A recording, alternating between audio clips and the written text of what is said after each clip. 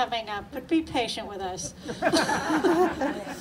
Our next speaker is Charles Whalen from Geneva, a longtime resident of the Finger Lakes region, and in the recent past, he was a candidate for Congress in New York's 23rd Congressional District. Charles. Thanks so much, Rachel, although I'm not so sure that you put me in the best position having to follow such fabulous students. Is there any way to raise this a tad, or can I hold the mic in my hand? Well, no, I got it. No, you got to tape it, okay. Yeah, it's ridiculous. Fabulous. Thank you. Thanks so very much. So yes, I'm Charles Whalen, and I live in Geneva, New York, where I live with my wife and a daughter that we raised here in this region. But I'm not here to talk about my daughter right now. I would like to speak about some other people's daughters. The first is Anna Grace. 6-year-old Anna worked for days on a book of drawings.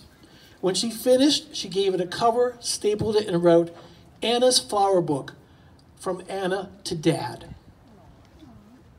But it was time for school, so Anna had to leave it in her playroom so she could present it to her dad after school.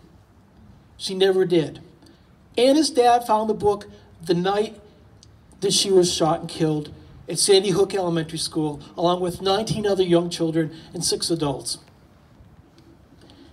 In Colorado, 16-year-old Kelly Fleming was a lot like Anna Grace. She too was working on a book, and often she went to the library at school to do that work. But in April of 1999, that's where she was shot in the back and killed at Columbine High School in a mass shooting that killed 13 people and injured over 20 others. In Florida, 14-year-old Cara Loughran, her passion was dance. She was one of 17 people shot and killed in Parkland on Valentine's Day. Shortly after Valentine's Day, my own daughter gave me a call to say that she's engaged to be married.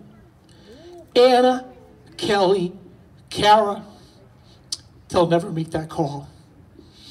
Not to their mom and dads.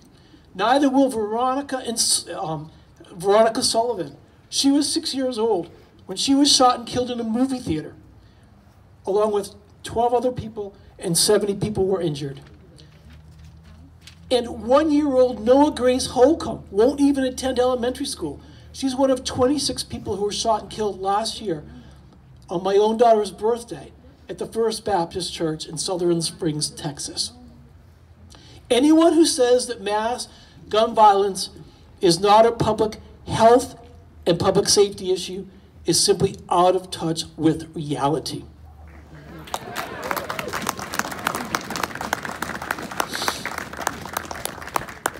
Let's look at gun violence in schools alone. Since Columbine, nearly 200,000 students from close to 200 primary and secondary schools, I notice you have a list of many of them right there, have experienced shootings on their campus. It's time to say enough. That's what this rally is about. That's why I wanted to be here, to thank you for speaking out and to encourage you to keep fighting. The time for sensible, practical action to reduce gun violence is long overdue.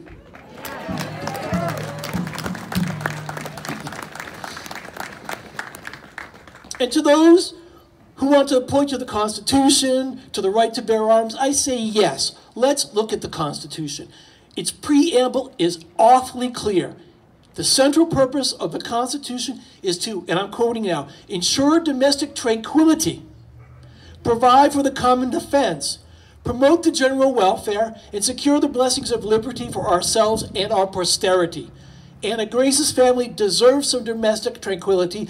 Kate Fleming and her family deserved someone to protect their common defense. The survivors of Parkland deserved the promotion of their general welfare. And today, by gathering here, we all demand action to secure the blessings of liberty for ourselves and for our posterity. I'm not there yet, but I'm getting there. This movement has already made a difference. For years, Congress refused to let the CDC conduct research on gun violence. That changed yesterday. And just yesterday, the Attorney General announced that the Justice Department proposes to ban bump stocks. Yesterday, after years of inaction, on the eve of this march. Just a coincidence? Absolutely not. But much more is needed. Congress gave the CDC the okay to do gun violence research. But in a $1.3 trillion spending bill, how much did it pour toward that research? Zero. And the Justice Department's reversal on bump stocks is just the latest proposal from an administration that's known for its reversals. We also need an immediate action on what the nonpartisan group that Gabby Giffords organized calls 9 lethal and legal devices that could be the next bump stocks. And we're long overdue for a comprehensive system of background checks, bipartisan bills that have stalled in Congress for years. And that's why we also need a new Congress. Congressman Tom Reed, a sponsor of the bill to overturn the SAFE Act, says he worries that people often run to the gun control issue after mass shootings. Instead, Reed often follows such shootings with his reaffirmation that he's a firm believer, and I'm quoting here, firm believer of the right to bear arms, and that he'll, quote, fight for the Second Amendment. We need to replace Tom Reed and his colleagues with people who will fight for us, for the reason we have a Second Amendment. I recently ran for Congress. My campaign pushed hard on these issues. I'm convinced that it can be done in a way that works with the Constitution, recognizes the Second Amendment, and respects the rights of our citizens, including those of us who choose to have hunting rifles. All of us need to push for steps that reduce gun violence, and for representatives that take a strong stand. In addition to Gabby Giffords' group, there's another group that's doing great work, and I see the signs from them here. Moms Demand Action. I urge you to get involved with both groups. People often say that we get the government we deserve. That's not true. We get the government we demand. Keep demanding. Thank you.